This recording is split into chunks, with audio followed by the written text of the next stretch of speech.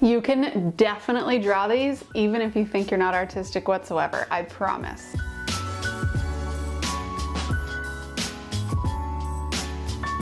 Hey, I'm Becca with the Happy Ever Crafter, and in this video I'm going to show you 5 dead simple floral doodles that you can easily use in your bullet journal or honestly wherever else you want.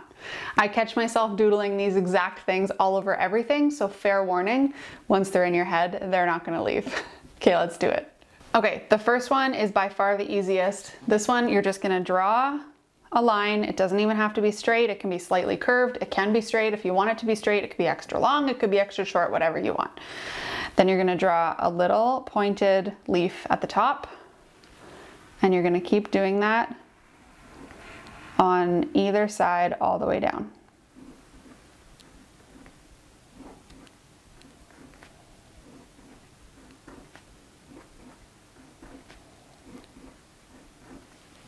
I like to leave a little bit of extra space at the bottom. I just like the way that looks. That's number 1, so easy. Number 2 is going to be a slight variation of that. So for this one, again, you can draw whatever shape of line you want.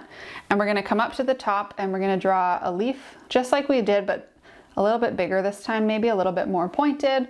And then we're going to just keep doing that, but this time with a little stick out first. And they're not all going to be coming out from the exact same spot.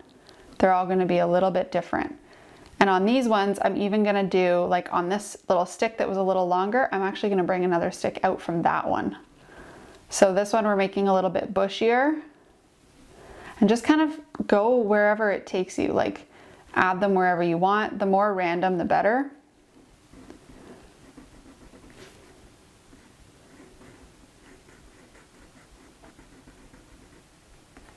So you're just going to keep adding these until you're happy with it. You could also leave these little leaves empty if you wanted, instead of painting them, coloring them in black. But I like the boldness of that. So that's number 2. Again, really easy. For the third one, we're going to do even bigger leaves. So this time you're going to draw a line, again, whatever size you want. And we're going to do a nice long skinny pointed leaf at the end. And then we're going to do a stick coming out with that same long pointy leaf. And we're just going to keep doing those. I'm going to do one more. But again, I like leaving a little bit of space on the bottom. I think it looks a little bit more organic. You could also draw a line down the middle of each leaf if you like the look of that, a little bit more detail, but I really like them plain. So there's number 3. For number 4, we're going to do we're going to do buds instead of leaves. So this time, draw your line, and then you're going to come up to the top and you're going to draw a shape that looks like this, sort of just like an odd oval shape. And then you're going to come out the other side and add a little bit of an extra one peeking out the side. See how it sort of looks like a bud of a flower? So we're going to do that, and we're going to draw more stick coming out and another bud.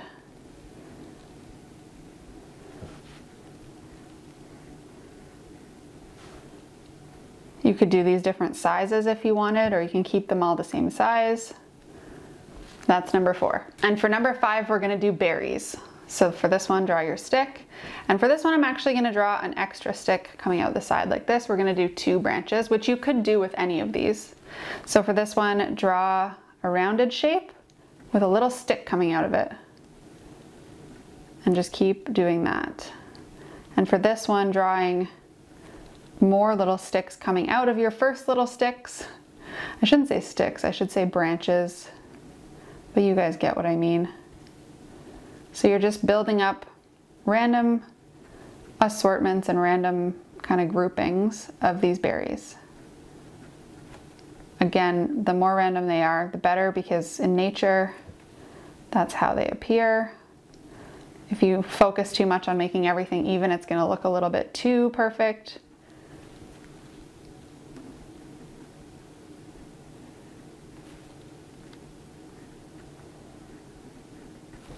There we go, berries.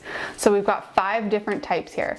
Now one as a bonus is I'm gonna do kind of a mixture of all of them. So let's do a bigger branch here. And I'm gonna start with my biggest leaves. So I'm gonna do a really big one here and maybe 2 more of those. And then I'm gonna add in a few of these black ones. So draw out my stick, fill them in.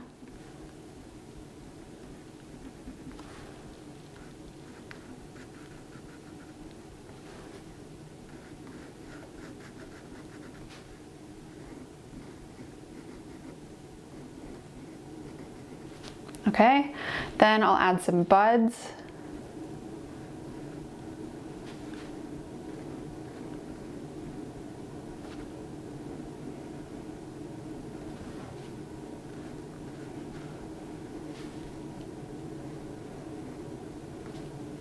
And lastly, some berries. You'll notice I'm not doing that first one because I don't want to do any of the leaves coming down that main stem. I think it would just look too busy, so I'm just combining these, the last 4 here.